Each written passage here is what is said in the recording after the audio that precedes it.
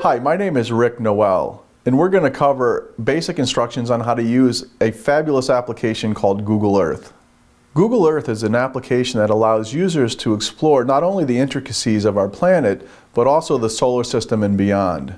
So exploring Google Earth can be done in at least three ways. The first is the desktop, which is probably the richest application experience and the one that we'll be covering.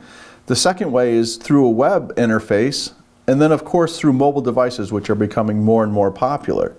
Not only can Google Earth be explored in those ways, but it can also be used to be able to discover intricacies of 3D buildings, to look at the moon, Mars, and even the sky in distant galaxies. So now let's dive right into Google Earth application on the desktop so that we can see what a rich user experience it is.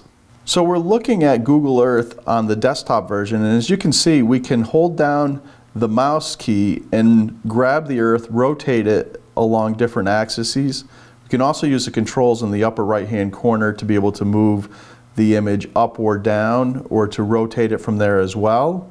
And then perhaps most exciting in this part of the demo is we can drill down and zoom into, for instance, the city level.